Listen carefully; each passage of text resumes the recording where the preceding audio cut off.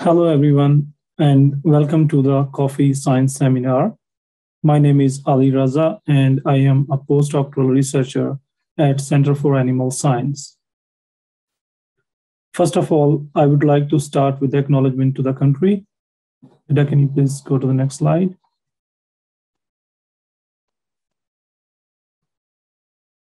I acknowledge the traditional owners and their custodianship of the lands on which we meet today.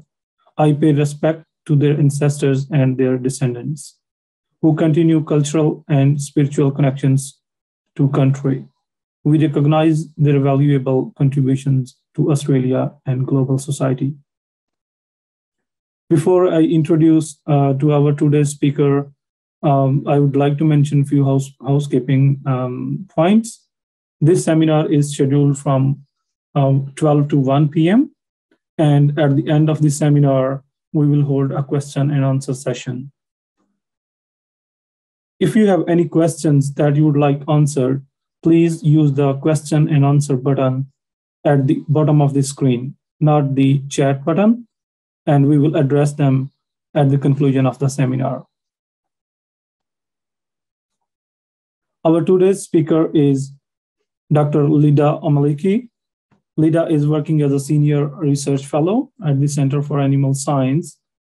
She is a veterinarian from Iran and completed her PhD in veterinary microbiology at the Faculty of Veterinary and Agricultural Sciences, the University of Melbourne in 2013. Lida has worked as a research assistant with QAAFI in 2012. She came back to QAAFI in 2017 as a senior research fellow. She is presenting her work on application of whole genome sequencing in diagnosis and control of livestock diseases. Over to you, Lida.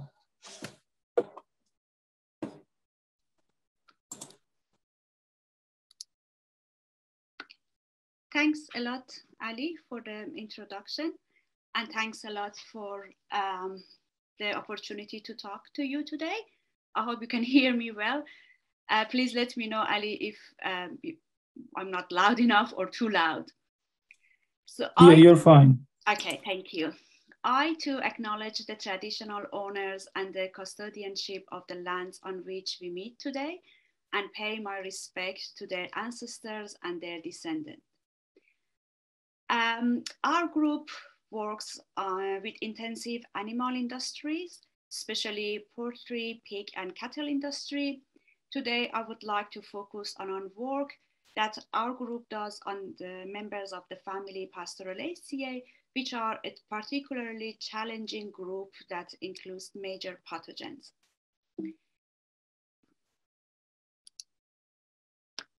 So, as an outline, I will talk about a little bit about my background and where I come from, and then talk about the Clouds project that I was involved with, and then came back to QAAFI as a research fellow, as well as some other ongoing projects that we are now having with a summary and a hint about the future works that we would like to continue. So I am originally from Iran. It is in Middle East. A lot of people think it is a very dry country. However, as you can see here, some parts are full of rain. I come from this city here, it's called Sari, under Caspian Sea. And yeah, it is a very interesting part of the world with lots of interesting countries, neighborhood countries. And I'm sure you all know about what's going on in Afghanistan at the moment.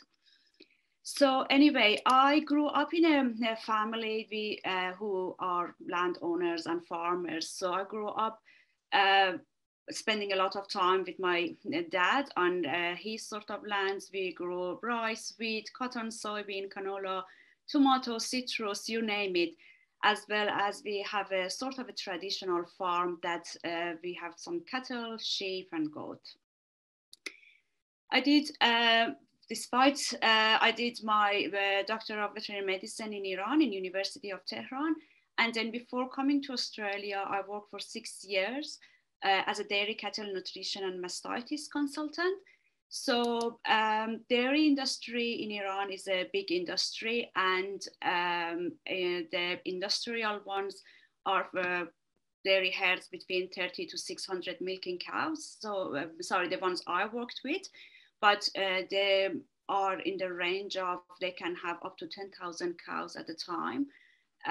But the ones I work with were in this sort of size. And you can see, because some parts of the country gets very hot, we cool our cows with these huge fans, as well as sprinkling water on top of them when it is very warm during summer.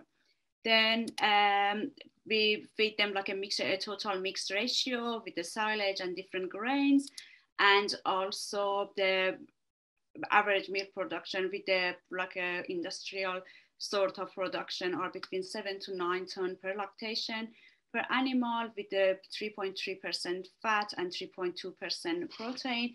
And this part of industry is Holstein cows imported from Israel or Europe in old days. Moving from that, I decided that to come to Australia, and I started my PhD working on role of Mannheimia species in ovine mastitis, and which is ovine mastitis is a particular problem, especially in Pole Dorsets, and there are a lot of Pole Dorsets throughout Australia, especially I think in Victoria, and then in the border of Victoria and New South Wales. And I joined my PhD supervisor, Stuart Barber, who is originally from Benalla. He also grew up in a sort of farmer family. So his dad and his grandparents had always had Pole Dorsets, and he always worked in the genetics of Pole Dorsets, and also he had a big passion about sheep industry.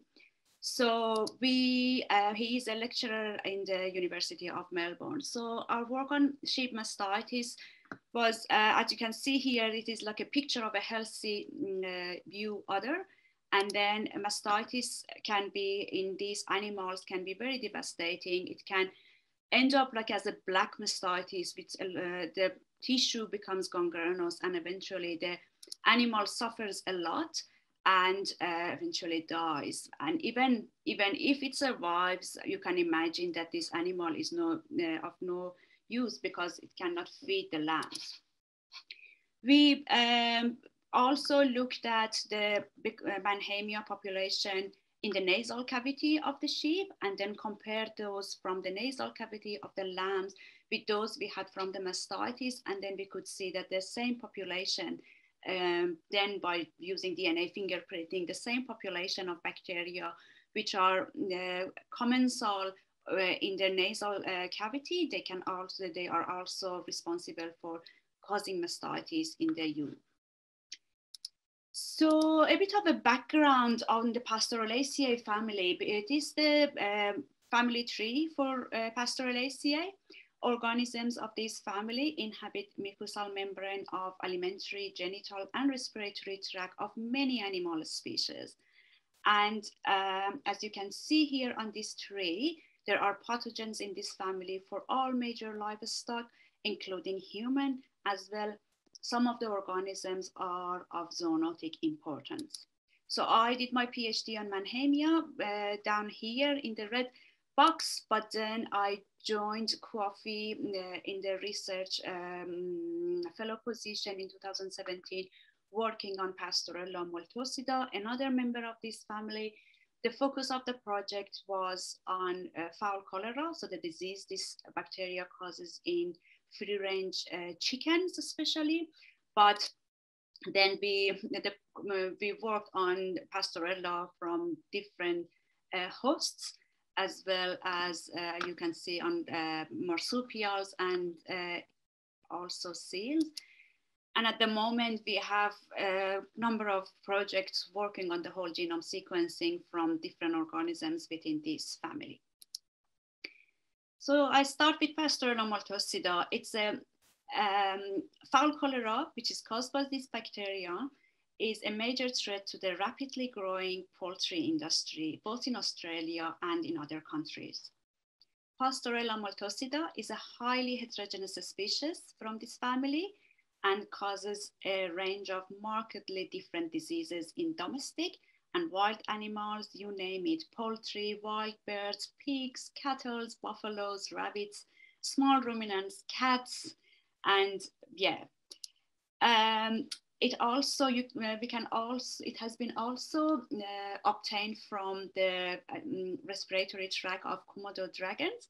I took this picture just last week from the Australian Zoo, and it was always interesting for me how Komodo dragon has Pastorella. And then looking at the fact sheet is that I didn't know that they prey on pigs and even buffaloes. So no wonder they can harbor Pastorella multocida as well. Anyway, so originally cage egg farming was introduced to provide for the fast growing global egg demand, as well as protecting the chicken flocks from predators and diseases like avian influenza. However, the shift back to free range production system has increased the exposure of the chickens to wildlife, like migrating birds and predators like cats and dogs and dingoes in Australia. Both of them, all of them carrying different types of this causative agent, Pastorella multocida.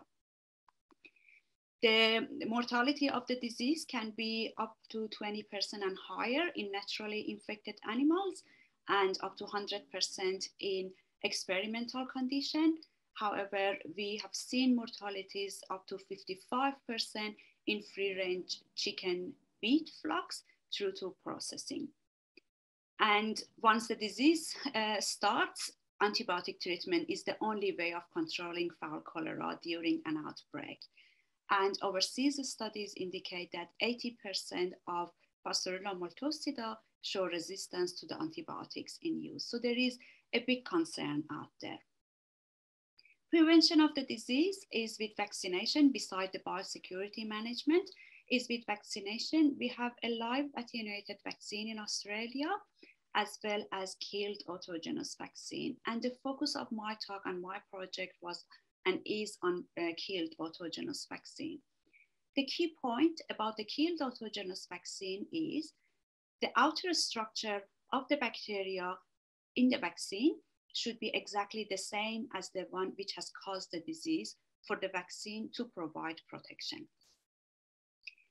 So it is all about the outer structure of the bacteria, which is the lipopolysaccharide.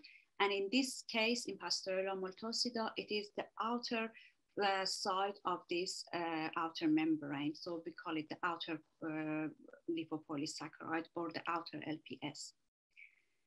It has been a lot of attempt to be able to type this outer structure because it has been known forever that the protection is only homologous protection, if you like. So it has been serotyping.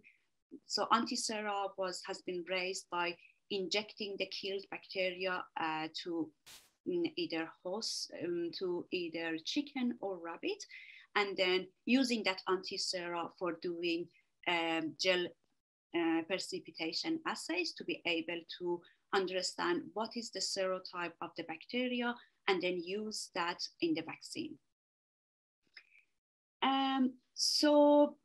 But there are problems with this traditional serotyping. This traditional serotyping only identifies 16 serotypes by this technology. There are few laboratories in the world that can perform this typing. As you can imagine, it is very laborious and to make the antisera, and then some field isolates identified as not typable, and also they cross-react with different antisera. So, So then later on, Pat and Connie, together with collaboration with Monash University, with a project funded by industry, they managed to analyze and identify this outer structure and the analysis, and also analyze the genetic region coding for this outer structure. and 8 different genotypes were identified, which were responsible for making these different outer structure or serotypes, if you like. And you can see in this picture, like some genotypes are shared between some serovars. A multiplex PCR is in use. So when the field isolates arrive, we can do a multiplex PCR and then identify which LPS genotype they have. However, for example, in Australia, in the fowl cholera scenario, most of the isolates carry LPS type 3. However, LPS type 3 isolate have the capacity to produce 6 different outer structure. So even if we do this multiplex PCR, we are not sure which of these outer structure the bacteria has. And then it means that if 2 fowl cholera isolate have the same LPS type in a genetic region, they do not necessarily produce the same outer structure or protector type, if you like. Therefore, they might not cross-protect. So our aim, one of the aims of the project was to see if we can extract the LPS genetic region from the whole genome sequencing and then do the typing through whole genome sequencing. The genome of the Pasteurella maltosida is 2.2 million base pair, nothing compared to the crops and also the beef genome, but it has its own challenges, I should say. The genes which are responsible for building this outer structure, they are all in the same loci, they are clustered together. Here I show an example of LPS type 3 outer core biosynthesis loci, which is made of a number of transferases and biosynthesis genes. So the role of these genes are they code for transferase enzyme, and this enzyme gets the substrate, which will be different sugars like a galactose, glucose, and then they, in a simple word, they make the outer structure. So for the second enzyme in the row to be able to do its job, the first enzyme should be healthy and working, and then the second enzyme can add the second glucose to the structure. If a mutation happens in the first gene and the first enzyme is not doing its job, then the second enzyme won't have its base to add its sugar, and then the structure will be truncated. So this is how different, if you imagine about this outer structure like different branches of the tree. So this is how, if a branch is cut and then the shape of the outer structure is different, then the immune system, if it is vaccinated, if the chicken is vaccinated, the immune system cannot recognize that protector type or that antigen. So looking at the sequence of this region and looking at from over 200 Pasteurella maltosida isolates from chickens only, we see a lot of diversity. Then it comes to the point that LPS3 itself has lots of subtypes. And putting it in a context of more schematic, sorry, I made these schematics because I had to present this data in, for the farmers, for the chicken industry, as a part of telling them how we are spending their money. And that's how I made these schematics to, in an attempt to make it easier to follow. So the LPS, so if we imagine the genetic region, these are the genes, the CDS, and the 2 lines here, the top line with the yellow arrow is the nucleotide, and then the one on the below is the amino acid translation. If everything is intact and the gene is working in the wild type, the outer structure will be like this, if you like, with different sugars. And then I show it as an orange type. If the field strain in the amino acid as well as in the mononucleotide is exactly the same as the wild type, it is shown with the gray area. Any point of mutation, any change between the wild type and the type strain is with the black line, as you can see here. And any insertion sequences in the field strain will be represented by a sort of a space here as a gap in the reference. So looking at the field strains, we could identify a 7 base pair insertion in some of the field strains. I show it with a sort of a blue line here. And because it is in this gene, this transferase, which is called NATC, and is responsible for adding this last sugar, then it will be no added last sugar. So it will be definitely a different shape in the bacteria or outer structure. Then looking at this region, we actually found out that this 7 base pair insertion in this glycosyl transferase is a single copy duplication of 1/2 of an imperfect tandem repeat, producing a 3-unit tandem repeat array in the mutant. So what it simply means is when the bacteria is replicating, at some stages, they can get rid of this mutation, and then in their progeny, if you like, there is a chance of it goes back to the wild type, and then the bacteria can produce the full outer structure, again, escaping from the protection. So this mechanism is called phase variation, which is a reversible high-frequency switching of gene expression. This is used by some bacteria to produce different phenotypic variants, and it is like a bacterial's defense mechanism. It allows an organism to generate a phenotypically diverse population. For example, different antibiotic sensitivity, phenotype, or escape from the host immunity response, which we have seen here. Some of these have identifiable features, like you can look at the genome and then identify this region, like the one I just showed you. They have simple sequence repeats, and then some of them have homopolymer tracks like poly A, poly Gs, or things like that. Then the importance of it is when we go back and map all these information. So our lab has a collection of the field strains as well as the vaccine strains. So during this project, we looked at this variation in the vaccine strains over time, as well as the field strains. So when we look at it, you can see here, in this farm here, for example, in 2011, they were using this white strain in the vaccine. But then later on, they had outbreak of fowl cholera, which was produced, which was as an effect of introduction, this blue strain, which had this 7 base pair insertion. Therefore, it was a very bad outbreak. Then at the time, this blue strain was added to the vaccine. Then in 2013, there was a new outbreak with the yellow strain, if you like, which was without that insertion site. Then obviously the vaccine was not effective, and it went on, nothing happened. It wasn't added, unfortunately. And later on, there was another outbreak, a new deletion were identified in this isolate.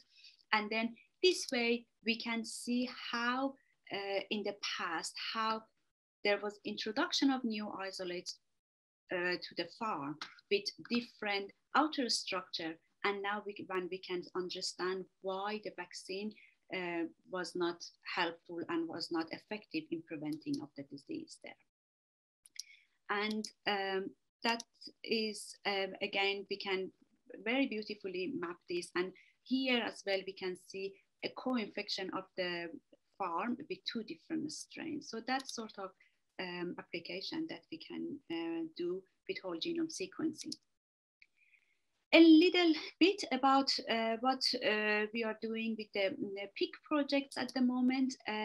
So porcine respiratory infections are among the most important diseases of growing pigs. In most cases, it is not just one pathogen that causes the respiratory disease, and it's associated with a complex of pathogens, bacterial and viral. Hence, it is usually called, as defined as a multifactorial disease, sorry.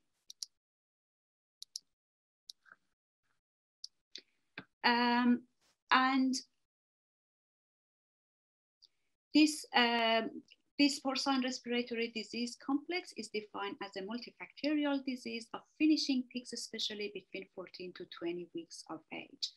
I briefly mentioned our work on Actinobacillus pleuropneumoniae as well as Pasteurellaceae, and hopefully I will present some more later in the year or next year about the exciting work that we are doing on that.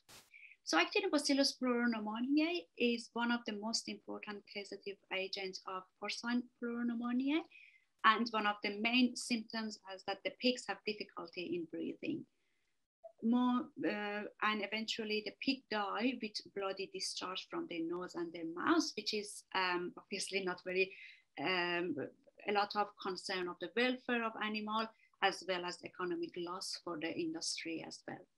It affects pigs when they are between 18 to 22 weeks old, and most pigs in Australia are slaughtered around 22 weeks old, so you can see how important is economically on the farmers.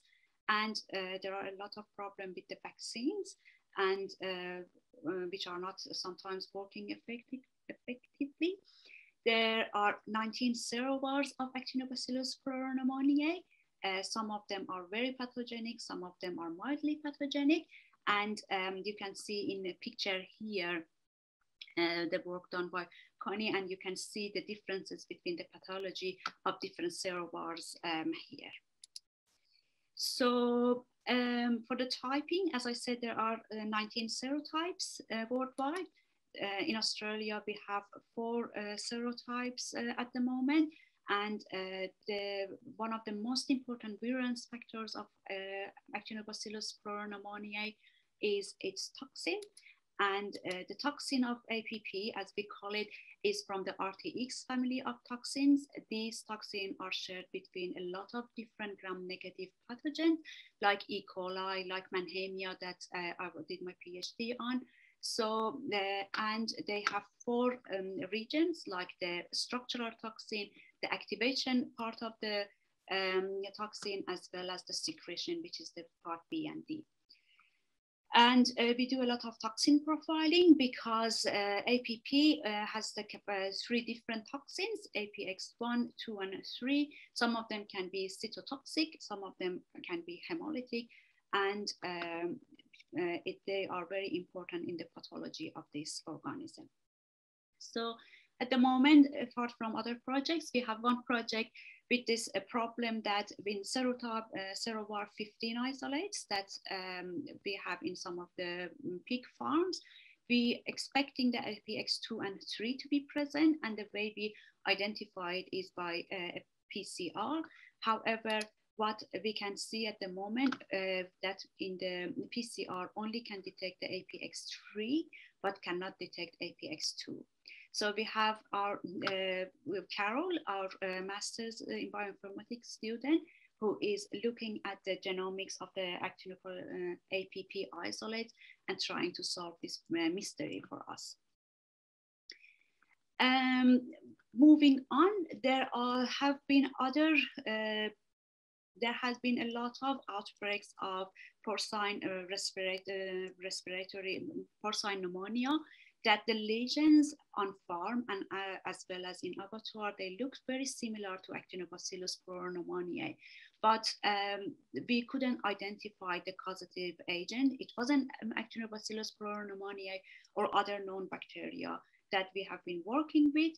And then all this work on this specific case ended up of the discovery and naming a new pathogen within the family Pasteurellaceae that is now named as Pasteurellaceae.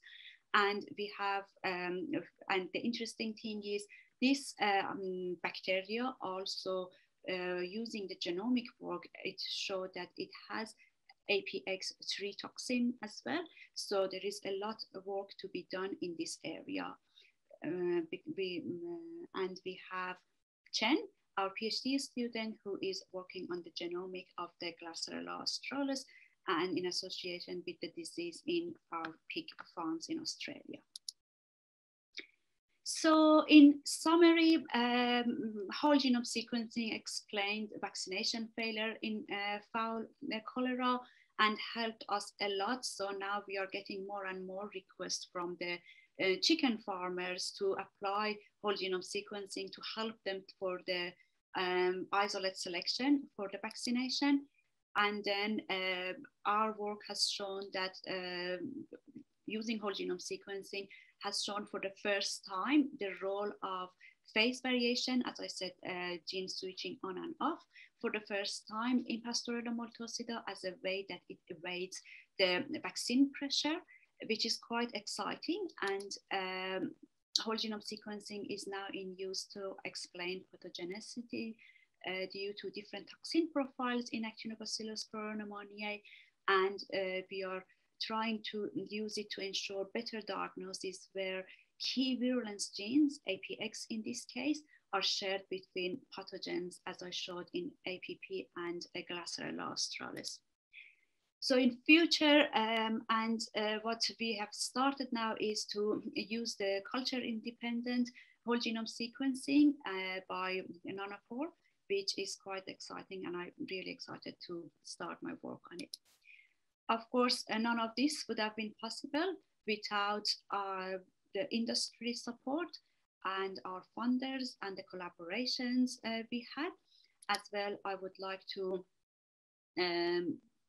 thank Pat and Connie specifically for the great support in life and in work.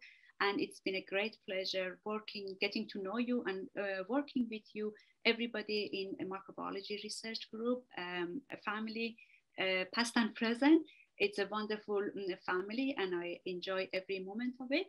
And I would like to especially thank Scott Beatson from Beatson Lab in ACE and his group, who have been quite helpful, and they are still very helpful.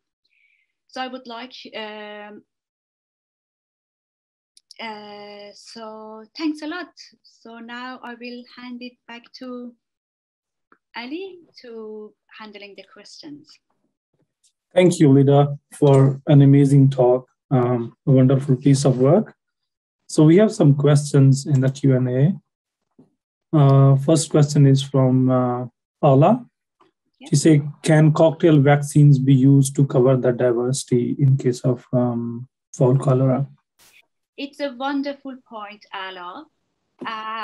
Yes, so I think the problem at the moment is that the farms are working individually, and then the diversity is very big out there, and there is a limit on the number of CFU of bacteria to include in the vaccine.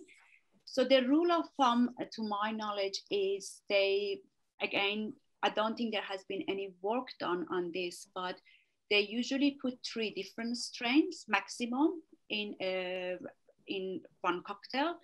And then the diversity is much bigger than that out there.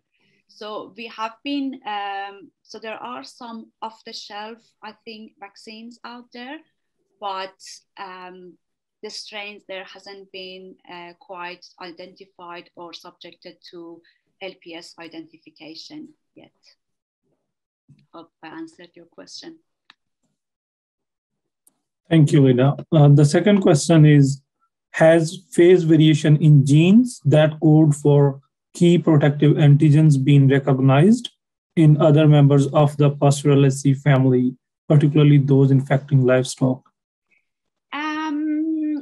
So phase variation has been, first of all, I start with human, because Haemophilus influenza is a major, is a member of this family, and it's been worked a lot on, and phase variation has been shown in relationship to virulence in Haemophilus influenza, non-typable Haemophilus influenza. As well, our group is working in collaboration with Griffith University. We have a PhD student, Nusrat. She is working in phase variation in Actinobacillus pneumoniae. So I guess in short, yes. but our work was the first work to show it in Pasteurella multocida. So the literature always said there is no evidence of any phase variability in Pasteurella multocida, but our work showed it for the first time. The next question is, are the protector types, are the protector types you have described for inactivated vaccines also relevant for live fowl cholera vaccines?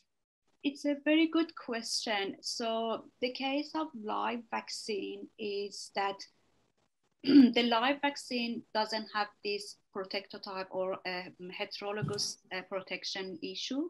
So the studies show that, for example, the live vaccine, which is in use in Australia, is used by a strain that carries LPS type 1, but studies show that it can provide protection against strains carrying LPS type 3. However, field veterinarians are not quite confident about the duration of protection. So in the heterologous protection. But again, to answer your specific question, this heterologous protection is a problem with the killed vaccine, not with a live vaccine.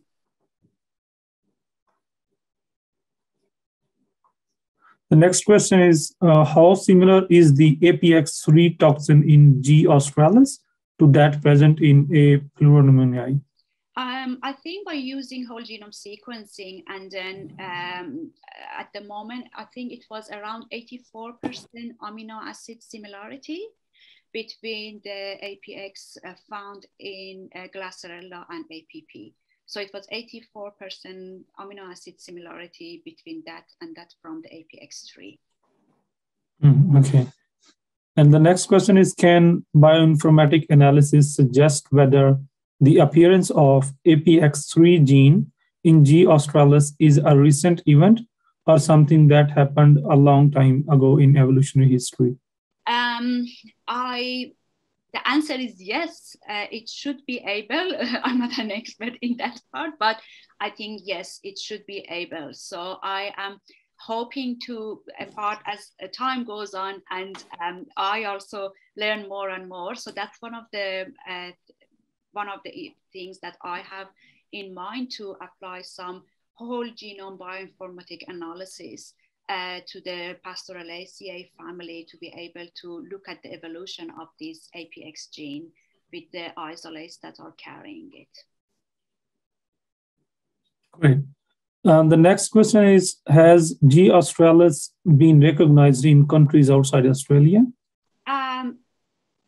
To be honest, not very sure. We had some reports from France, and we are working on that together with people from Europe in identification and confirming it is exactly G. australis. Okay. Next question is from Felicity McIntosh. Thank you, Lida, for an excellent presentation. Will we be able to keep in front of these diseases with whole genome sequencing and vaccine alone? What other things do we need to do, for example, biosecurity-wise? Thanks, Felicity. Biosecurity is, of course, very important. Wonderful point. So as I mentioned, this fowl cholera was not kind of disappeared in Australia, if you like. And this going back to free range, although as consumers makes us feel good about that our chicken are coming from free range and they are happier, but has some consequences, which makes this, so the animals became free range, but the biosecurity measures may not have developed as much, because a lot of our farms, our chicken farms, are next to our pig farms, and then there are wetlands around them that are visited by migrating birds and things like that. But it is a wonderful point. I should mention that in one case, even the farmers themselves are not sometimes aware of these biosecurity points. So we had one farm that had 4 different farms in different locations, and they had fowl cholera going in their farm A. Then they would take all the carcasses of the dead birds to next to their farm B and then compost them there. And eventually their farm B got the same disease. And by genomic, we showed that there was a connection between this farm A and B the outbreak. So yes, biosecurity is very important. Thanks. I think the last question is from Raymond. Hi, Lida. Thanks for the presentation. Is your work on poultry being published? And in your research, is the Pasteurellaceae strains in the pig industry as diverse as poultry? Thanks, Raymond. Yes, the work on chicken meat has been published. The work on chicken egg is in revision and with the reviewer for the second time. So I'm hoping to hear from them very soon. And the diversity in pig industry is higher than the one we saw in chicken industry. And we are doing some work and comparing the isolates, looking at the pig industry isolates as well. Yes. Okay. So that's all from the Q&As. I'll just ask one last question. So in terms of live and killed vaccine, what is the adaptability on farmers and how frequent the farmers adopt to vaccine their flocks regularly? And is there any evidence that the outbreaks on those farms which use live attenuated vaccines? Ali, what you are asking is a linkage project. I love your question. So there are farmers, there are veterinarians who use at the moment, use a combination of both. So they do use the live vaccine and then they boost the immunity with the killed vaccine. As I said, the live vaccine carries LPS type 1. So, and then, and just bear in mind, there is a difference between chicken meat and chicken egg production. So chicken egg, the hens stay there for up to 70 to 80 weeks. And they get 2 vaccinations, traditionally one around 9 weeks of age and one around 12 weeks of age. But then the immunity apparently breaks when they get around 40 to 44 weeks of age in those chickens. There has been reports that, so therefore a lot of farms at the moment doing a combination of these two, but there is no documented study on the duration of immunity, even by using both a combination of killed and live vaccine. Thank you. Thank you for wonderful answers and a great presentation, Lida. Thanks. So no more questions in the Q&A. So before we close today's session, the next seminar is on Tuesday, 15th of October. You can visit Coffee Science seminar webpage for more information about the seminars and to watch today's seminar's recording and all the previous recordings. Thank you everyone for attending today's seminar.